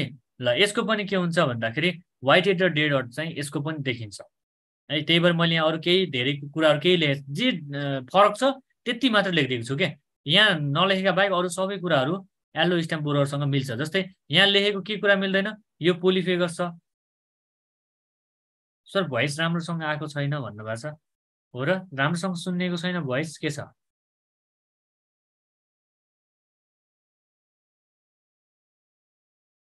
ल क्लियर छ भन्नुभएको छ। ल यदि भोइस त्यस्तो छ भने ठिक छ भन्नुभएको छ। ल यदि त्यस्तो छ भने चाहिँ लिभ गरेर आउनु होला है। यदि मेरो समस्या छ भने म यहाँ म्यानेज गर्नुपर्छ फेरि है त। यदि तपाईँहरूको समस्या हो भने लिभ गरेर आउनु होला। अनि अब अर्को जाम हामी ब्राउन प्लान्ट होपर है त। ब्राउन प्लान्ट होपर भन्ने छ। ब्राउन प्लान्ट होपर भनेको निला पर्बटा लुगेन्स भन्छ। यो चाहिँ के अरे डेल्फासिडे भन्ने क्लासमा पर्छ अथवा के अरे फ्यामिलीमा पर्छ। र ब्राउन प्लान्ट होपर भनेको नेपालीमा यसलाई के भन्छ, धानको खैरो फड्के किरा भन्छ है। ल हजुरको स्पिकर अन अफ गर्नु ठिक हुन्छ भन्नुभएको छ। ल नसुने बेर भन्नु होला। अनि यिनीहरूको के हुन्छ भन्दाखेरि mass of egg content at least 62 eggs भनेको छ। यिनीहरूको चाहिँ कस्तो हुन्छ भन्दाखेरि यो केराको घरी हुन्छ नि होइन, हो त्यो केराको घरी जस्तै ठ्याक्कै त्यस्तैमा के हुन्छ भन्दाखेरि के अरे फुलहरू त्यस्तै खालको ट्रान्सप्यारेन्ट सेतो सेतो फुलहरू चाहिँ पारेको हुन्छ। अनि total life span of adult भनेको यसको 10 देखि 25 दिन बाँच्ने मैले अघि भनिसकेँ। अब यो ब्राउन प्लान्ट होपर भनेको छ। अब यो ब्राउन प्लान्ट होपरको वयस्क कस्तो हुन्छ होला, ल भन्नु त? ब्राउन प्लान्ट होपरको वयस्क कस्तो हुन्छ, के हुन्छ, के हुन्छ होला साथीहरू? ल भन्नु त। ब्राउन प्लान्ट होपर भनेको फड्के किराको वयस्क कस्तो हुन्छ?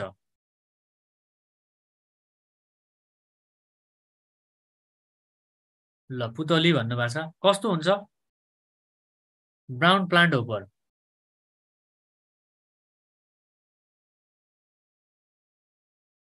ल अब होपर भनेपछि के भयो त? बिटल भन्नुभएको छ। बिटल हुन्न है, होपर भनेपछि त होपरै भन्न पर्यो नि। हेर्नु त एडल्ट भनेकै होपर हो त है। यसको एडल्ट भने पनि होपर हो, यसको चाहिँ निम्फ भने पनि के हो त? होपर हो। किन भन्दाखेरि तपाईँको होपर भन्ने बित्तिकै इन्कम्प्लिट मेटामोर्फोसिस हुन्छ, अपूर्ण रूपान्तरण हुन्छ। अपूर्ण रूपान्तरण हुने बित्तिकै त हो बिटल भन्नुभएको छ, पुतली भन्नुभएको छ। ल हेर्नु त यहाँ झुक्किन्छ अब फेरि। अब बिटल, यो बिटल हो त, यो बिटल पनि होइन, यो पुतली पनि होइन कि, यो त होपर नै हो नि त। यसको वयस्क के हुन्छ? फड्के नै हुन्छ नि त। फड्के किरा भनेकै यसको वयस्क हो त है। यसको निम्फ पनि के हुन्छ? बच्चा पनि फड्कियो, यसको वयस्क पनि फड्कियो है।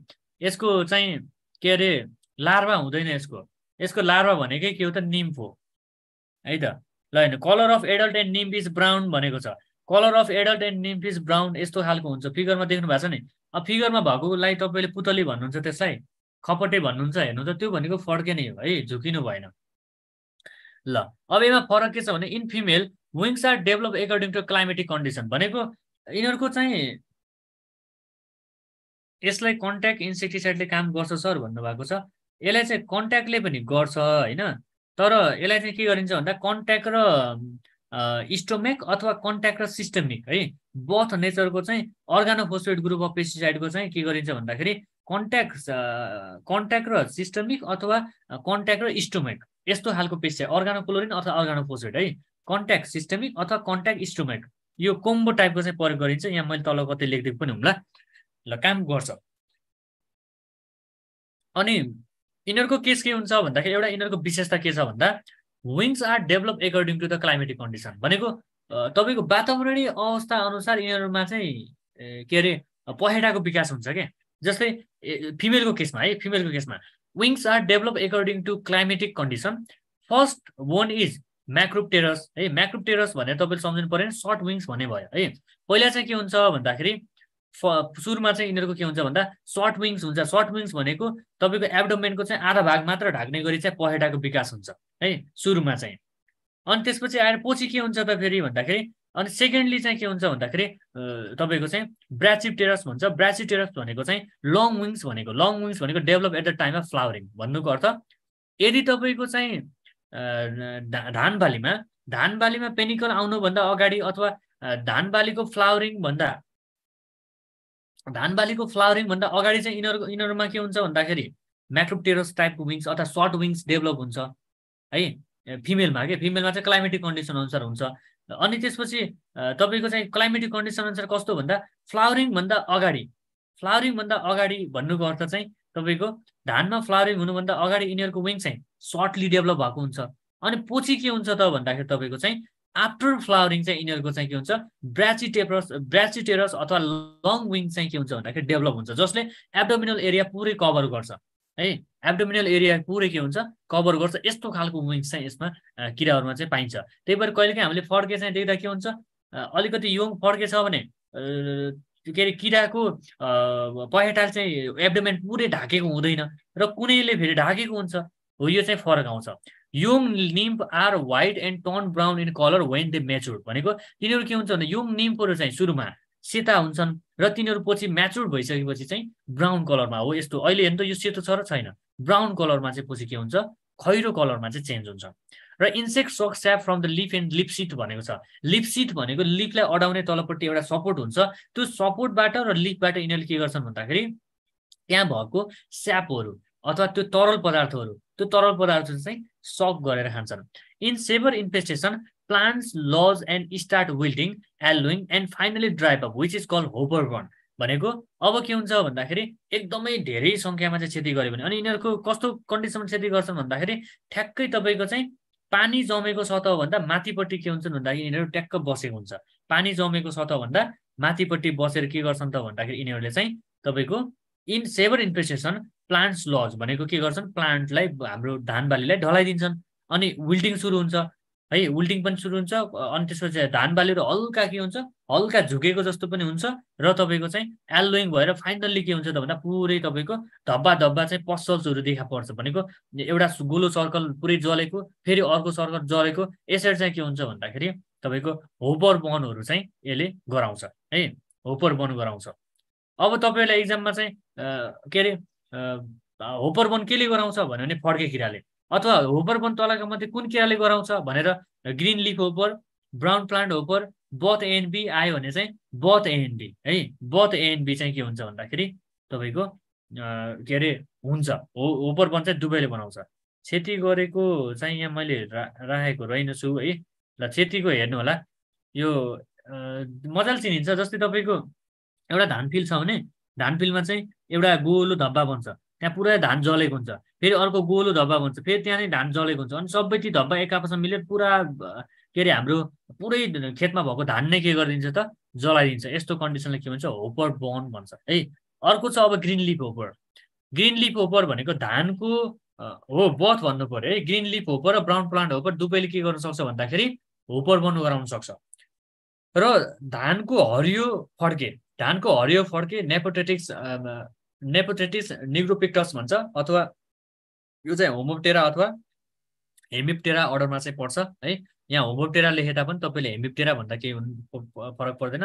अनि सिसाडेलिटी भन्ने यसको चाहिँ के हो त भन्दा फ्यामिली हो है त। अब लाइफ साइकल भनेको हामीले चाहिँ लगभग ब्राउन प्लान्ट होपरसँग लगभग उस्तै हुन्छ यसको लाइफ साइकल चाहिँ है।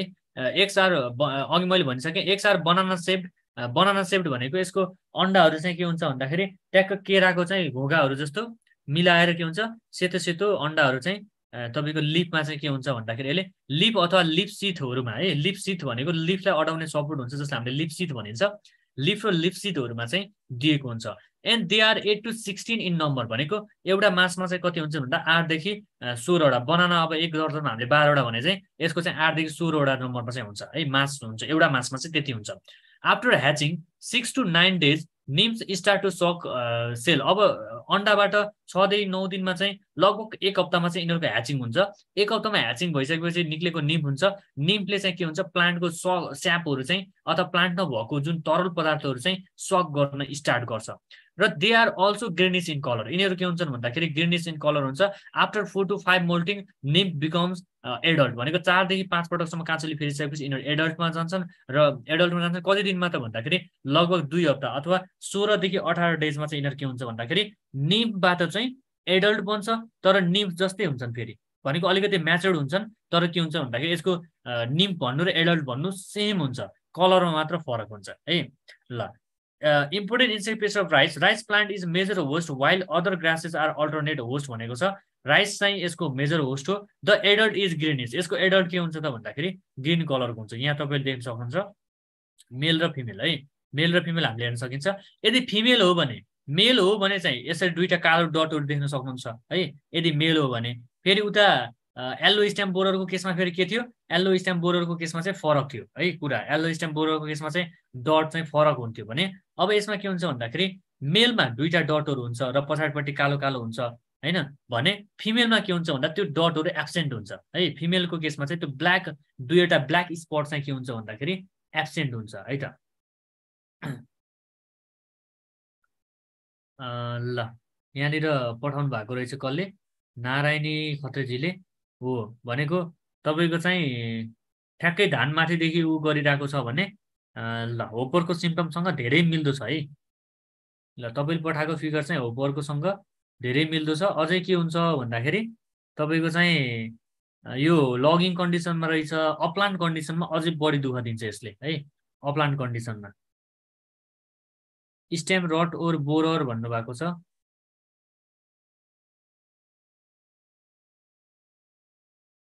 ल अब यसको चाहिँ तपाईँहरूले प्लान्ट सुकेर के हुन्छ भन्दा ठ्याक्कै माथिदेखि चाहिँ प्लान्ट सुकेर sir brown plant hopper white back hopper र ग्रिन लिफ होपर ओर सिम्टम एउटै हो सर भन्नुभएको छ। सिम्टम एउटै हो है, सिम्टम एउटै हो, फरक किरामा फरक चाहिँ यहाँनिर तपाईँले फिगरमा देख्न सक्नुहुन्छ। ल हेर्नु ब्राउन प्लान्ट होपर यस्तो हुन्छ, ब्राउन प्लान्ट होपर बिल्कुल फरक छ। हेर्नु त ग्रिन लिफ होपर यस्तो छ, फेरि एकदम फरक छ नि ग्रिन लिफ होपर।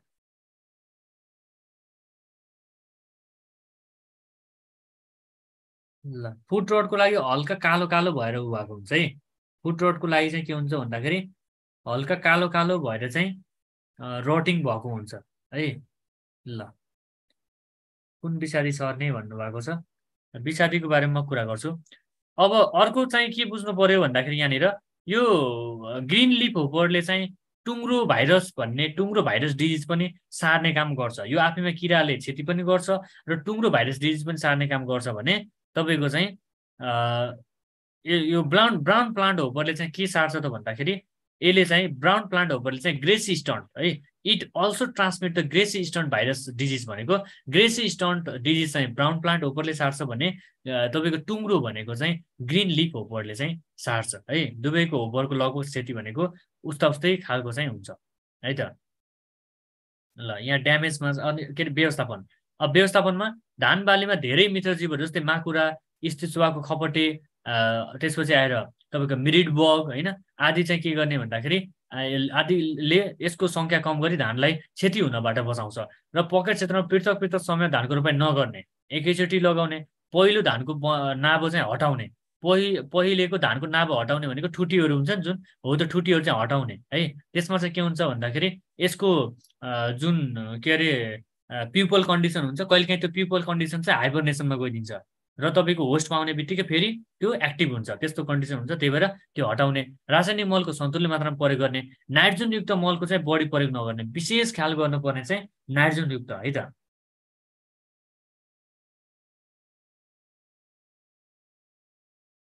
ल नारायणीजीले के अरे पठाएको फिगर चाहिँ है, अब एक्ज्याक्टली मैले यही हो भनेर फिगर हेरेर भन्न चाहिँ सक्दिनँ नारायणजी है, तर तपाईँले पठाएको सिम्टम्स अनुसार चाहिँ यसो उ गर्दाखेरि अब यो यसो झ्याप्पै हेर्दा फुट रट पनि देखिएको छ होइन, तर तलपट्टि कालो फेरि त्यस्तो ब्ल्याकिस उहरू सिम्टम देखिएको छैन है त। अनि तपाईँले यो हिलोदेखि निकालेको गरी वाटर लगिङ कन्डिसन हो होइन।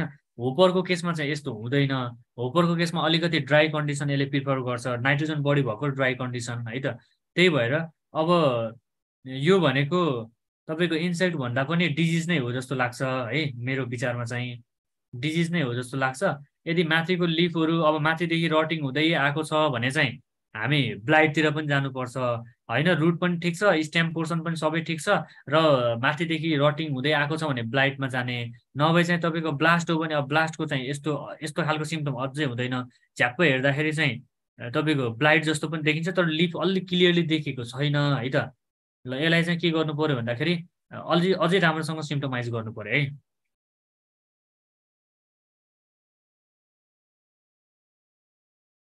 युरियाको मात्रा बढी भएर पानी प्रशस्त दिने, पानी प्रशस्त दिनुभयो भने तपाईँको चाहिँ एक्सेसिभ डोज अफ नाइट्रोजन चाहिँ केही हदसम्म लिच आउट गर्न सकिन्छ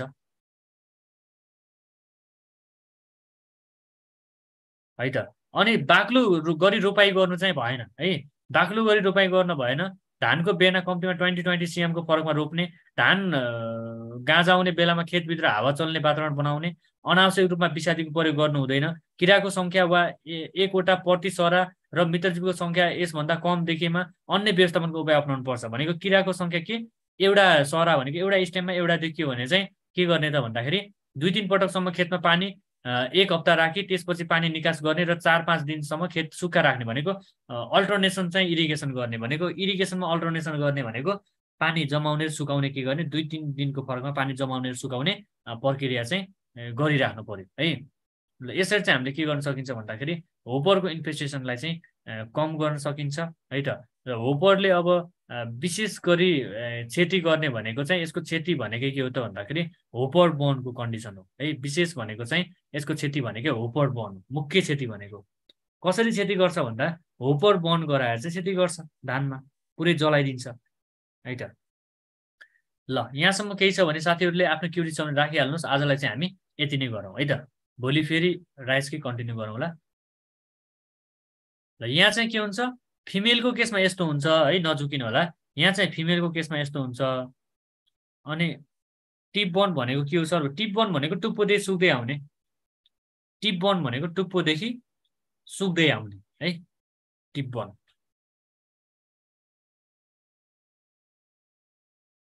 ल होपर बर्नले गर्दा पनि हुन्छ टिप बर्न नहुने होइन। र तपाईँको चाहिँ होपरको केसमा फेरि के हुन्छ भन्दाखेरि होपरको केसमा चाहिँ यो डटहरू हेर्ने, होपरको केसमा के हुन्छ फेरि मेलमा हुन्छ फिमेलमा हुँदैन है।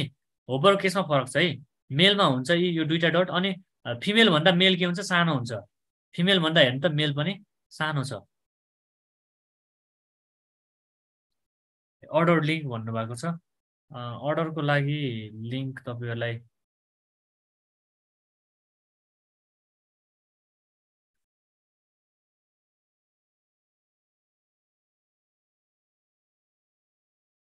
है त। मैले यहाँ हेर्नुपर्ने हुन्छ कहाँ छ।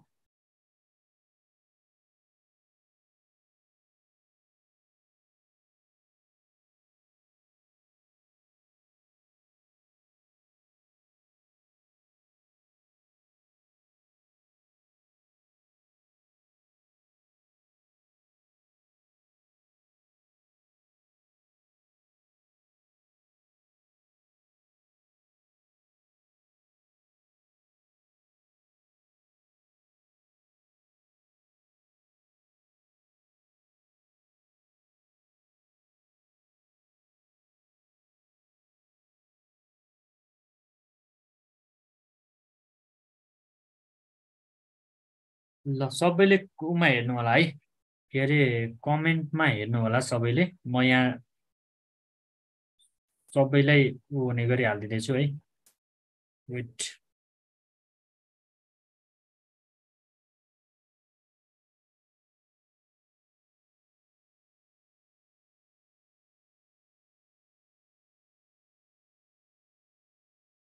खै त यहाँ त एभ्री वानको अप्सनै दिँदिनँ त म त।